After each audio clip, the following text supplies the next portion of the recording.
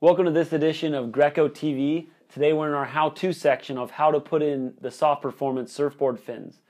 Now, you'll get a surfboard whether it's 5 fins, 3 fins, single fin. They all have the basic same setup, so you're going to put them in the same way you do whether it's in the back or in the side fins. Now, for this one I'm putting in the regular twin keel on our Hosanna.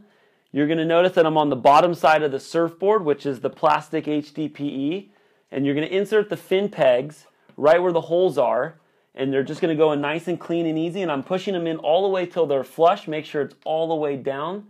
Once you realize that it's secure and flush, you're going to flip it over and go to the other side where the foam deck is.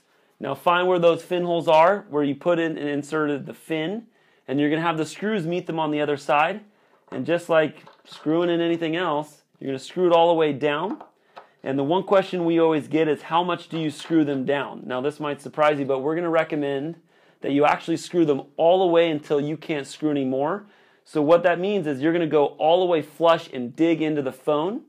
And we always recommend using a quarter, a coin that fits into these grooves on the screws perfectly. You're going to take that quarter and just start cranking to your right. You're going to see how that goes until it barely can't go anymore. And you can see it's nice and flush into the foam. And you're going to do that with the other one until it's nice and secure. You notice that fin's not going anywhere now.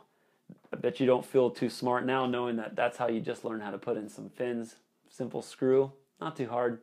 Have a good one out there.